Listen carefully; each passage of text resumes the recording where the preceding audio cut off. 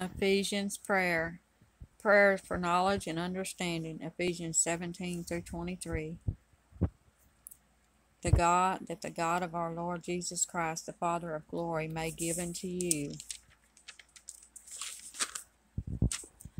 the spirit of wisdom and revelation in the knowledge of him, the eyes of your understanding being enlightened, that ye may know what is the hope of his calling, and what is the riches of his glory, and of the inheritance of the saints, and what is the exceedingly greatness of his power to usward who believe, according to the working of his mighty power, which he wrought in Christ, when he raised him from the dead, and set him at his right hand in heavenly places, far above all principalities and power and might and dominion, and every name that is named, not only in this world, but also in that which is to come.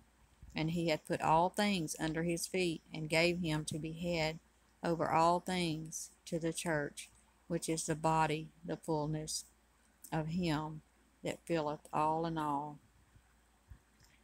Thank you, Father, for this day, and we praise you, Lord, and thank you that you give us wisdom and knowledge and understanding. And we ask that you just be with us throughout this day.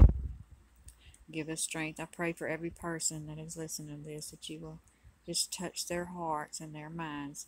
And if you need Jesus Christ as your Savior, just ask him, Lord Jesus, come into my life and be my Savior, and help me walk in your paths, Lord. Teach me your righteousness. In Jesus' name, we know that all things work together for good to those that love God and call according to his purpose. And we thank you, Father, for everything that you do. Lift us up, strengthen us, and guide us, Father. I pray this for each and every person. If you need deliverance, you need healing, you need blessings, that all will be well. In Jesus' name, we just praise and thank his name and give him glory.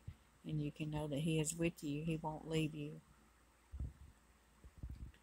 His word says, I will not leave nor forsake you. So just trust in him and have faith above all else, and he will be there with you. Thank you, Lord, for your guidance and your deliverance for each one. In Jesus' name, amen.